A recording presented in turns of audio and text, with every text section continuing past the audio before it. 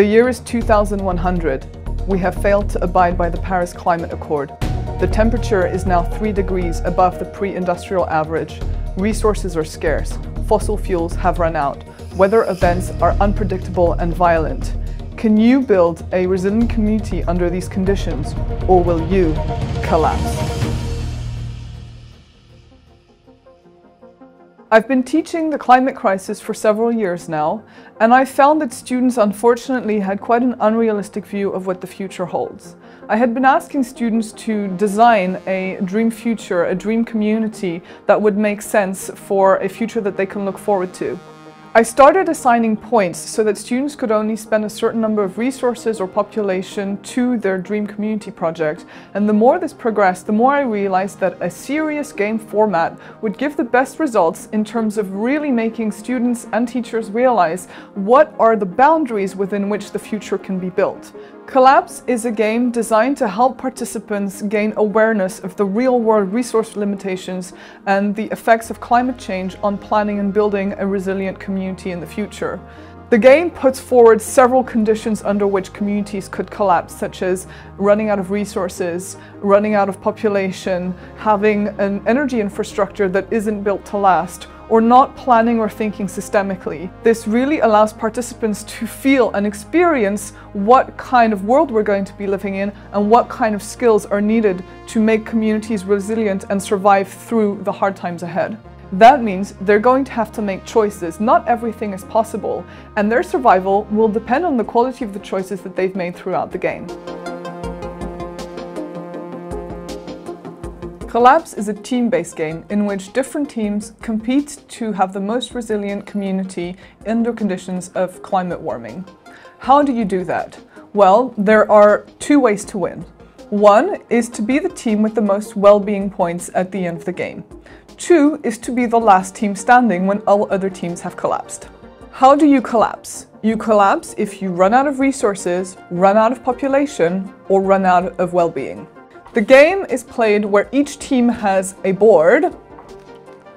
Each team will be able to choose cards to build their infrastructure with energy, transport, agriculture, security, art, and culture. And each team has a set number of resources and population. Before you start to play, you need to set up. If you have a game master, the game master will need to prepare the central table. The central table acts like a bank where players can pick cards, exchange cards, or take tokens for their board. I'm going to show you how to set up the central table.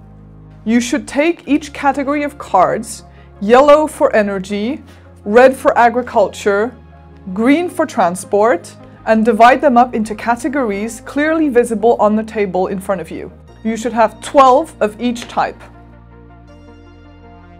You should now have 12 wind, 12 nuclear, 12 biofuels, 12 solar, 12 hydro energy cards. 12 conventional agriculture, 12 organic agriculture, 12 permaculture cards. 12 bicycle, 12 EV, 12 animal, and 12 rail transport cards. You're now going to set up the security, art, and culture cards. You have 10 of each. These are your bonus cards. You should mix them and put them face down on the table. These are your weather event cards. You should mix them and put them face down on the table. The final task before you start is to sort the tokens by color. Yellow tokens for yield, green token for resources, red tokens for distance, blue tokens for energy, pink tokens for population, purple tokens for well-being. There are also black tokens which represent negative well-being. Before the game starts, you should place a value of 50 resources in the resource circle here on the left-hand side. So you should add the numbers on the tokens, and that should add up to 50. You also need to add a value of 25 population with pink tokens in the right-hand side. We are now going to enter the setup phase. The setup phase usually lasts 60 minutes. You have 60 minutes to build your energy mix, your transport mix, your agriculture mix, your security, art, and culture. Be careful what you choose, because this will determine whether you survive or collapse. You start by choosing your energy mix. With your team, you must decide how many of your resources and population you want to allocate to your energy mix. You can buy as many energy cards as you want, so long as there are still cards remaining at the bank. However, be careful, you will also need to use your resource and population tokens to buy your transport, agriculture, art, security, and culture. So you have to make considered decisions whether you want to spend more on your energy, your transport, your agriculture, knowing that you will need the resources you get from your energy mix to feed the rest of your infrastructure. You have different options to choose from. It's entirely up to you which one of these energy sources you want to place in your energy mix. You can also pick several of the same type of cards, so long as there are cards left in the bank and you can afford it with your resources and population. For example, I want nuclear energy. For nuclear energy, I need 10 resources, 1 population, and I get 5 energy. If I want nuclear energy, I place this card in the energy mix box on the board. I then look through my resources tokens and place the number of resources, in this case 10, on top of the card, and the number of population next to it on top of the card. I then go back to the bank and get the output, 5 energy. I continue to do this until I'm satisfied with my energy mix. In this instance, I have chosen to create an energy mix with nuclear, hydro, and 2 cards of solar. Notice I did not pile the cards on top of one another. This is because you may need to flip the cards over during the game. The output generated by my energy mix is here in blue. 5 plus 3 plus 1 plus 1. I now have 10 energy outputs that I can use to build the rest of my infrastructure. Let's move to transport. I have 4 options to choose from in transport, and all of them come with a cost in resources and a cost in energy. Let me see what I can afford to buy with the energy generated in my mix. For instance, I can buy bicycle transport for 1 resource and 1 energy. I place it here, take one of the energy tokens, place it on the card, one of my resource tokens, and also place it on the card. I now get 1 red distance token as the output. I can continue adding transport for so long as I still have resources, energy, and population to spend. Again, you can have several of the same types of transport so long as they're still available in the bank.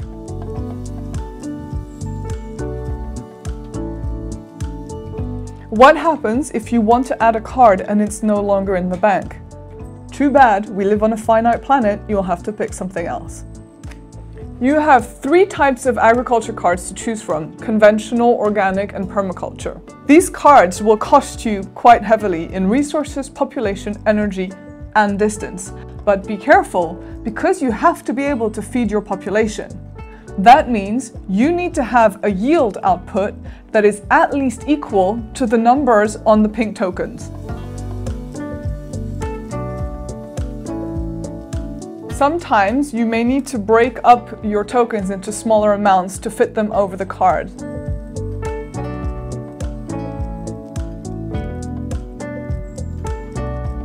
Yield tokens should be placed in the bottom left-hand corner. I have 25 population to feed. I now have 26 yield output. That is sufficient to feed my population. Keep an eye out at the end of the turn that you have enough yield to feed your entire population. However, I don't have any energy left to build my security, art, and culture, but I still have resources and population, so I'm going to add extra energy. You can do that. So long as you're in the setup phase, you can add or take away or change cards. With what I have left, I have chosen to prioritize security. I place my security card here, the 2 energies that I have left, my distance, my resources, and my population. Now security gives me 1 well-being. Well-being tokens go here on the bottom right-hand side. You win this game, remember, by having the most well-being tokens. If you run out of well-being, you lose the game. Security is important. Without security, you can be invaded or you can have civil wars on your hand. The penalty for having zero security at the end of a turn is that you must give one population token back to the bank. Art and culture yield much higher well-being. 2 well-being for art, 3 well-being for culture.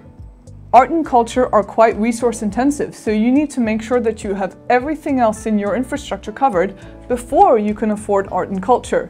However, the more art and culture you have, the more likely you are to win this game. This is the setup phase. If you still have time on your hands and the clock is still running in the first 60 minutes, you can discuss with your team whether you're happy with your mix or whether you want to change things around. Remember, there is no penalty for changing things around during the setup phase, but you will lose 1 resource token per change after that. The game starts in 2101. To start the game, each team should pick at random a bonus card. The game master can show them the card deck and they can pick a card. Some cards are good for your team. For instance, this card gives you 1 extra security unit for no extra cost. You place your bonus cards in the bonus box on your board. Some cards are not so good for your team, such as this cholera card, which means that you lose 2 populations permanently. You may apply the damages or take the bonuses from your bonus card straight away. Once the bonus cards have been dealt, you may ask one of the players to pick a weather card at random. For instance, for this turn, an animal pandemic occurs. You then refer to the text on the weather sheet. Zoonotic pandemic. While we were all busy dealing with COVID-19, another silent killer was raging. Bird flu. Hundreds of thousands of birds were slaughtered, but it could be a lot worse. Zoonotic pandemics could affect any kind of animal or several species at once. Any agricultural system that relies on animals, which is all of them, is bound to take a hit. You then look for the effects along the sheet. For instance, here, the pandemic has no impact on the energy production. However, in the transport category, 2 units of animals are permanently lost. When it comes to agriculture, there's severe damage. 1 unit of conventional agriculture is permanently lost, 1 unit of permaculture is permanently lost, and 2 units of organic agriculture are permanently lost. These should be removed from the board, and 1 resource penalty should be paid back to the bank. The rest of the tokens go back in your hand. For instance, here, 1 unit of permaculture is taken out. I remove these units, return this to the bank, pay 1 resource damage, keep the rest in my hand so that I can buy new units if I still have resources spare later in the turn. There will be cascading effects. For instance, if we have a polar vortex collapse, a polar vortex collapse causes infrastructures to freeze as the Arctic air goes over more southern latitudes. This will impact things such as hydro energy as the water freezes, or windmills as the windmills freeze up. In this instance, your units are temporarily disabled for this year. To temporarily disable a unit, turn it over, and then the resources attached to it are also flipped over and remain attached to the unit. You cannot reallocate them. Since we have flipped over solar energy, the output of the solar energy is also lost for this turn. That means I need to remove 1 energy from the board. Now, I have taken out this energy. This means my animal transport can no longer run. This is what we call a cascading effect. This is also now disabled. But given that there were 2 distances associated with this card, I must also shut down my agriculture that was relying on distance. And so the cascading effect goes on until you reach a point where you lose yield. This had 6 yield output. I need to flip over 6 yield. I now no longer have enough yield to feed my population. That means that I have a famine on my hands. And at the end of the turn, once all damages are applied, I must return 1 unit of population back to the bank. However, this unit of population was gainfully employed, which means that I must also, by a cascading effect, close down my energy unit. Now, what if I say I would like to free up the rest of the resources in this unit? Can I destroy it? Yes, you can, but you must pay 1 resource penalty to the bank for every single unit that you want to get rid of. The famine and plenty rule should be applied at the end of every turn before units are brought back online. If you have less yield once all the flipped over yields are discounted than there are population, you lose 1 unit of population. It doesn't matter how big the difference is between your yield and your actual population, you only lose 1 unit per turn for the famine. If by chance you have more yield than population, then you gain 1 population. You may now turn over the cards that were temporarily disabled at the end of the turn. If once the cards are turned over, you have 0 security left, you have a civil war on your hands, and you lose 1 population unit. If you lose population units 2 turns in a row, you get a negative well-being point. Once all cascading effects have been applied, and you have disabled all the units that need to be disabled, it's time to decide whether a team wants to invade another team or not. In order to invade another team, the team needs to have a higher security than the other team.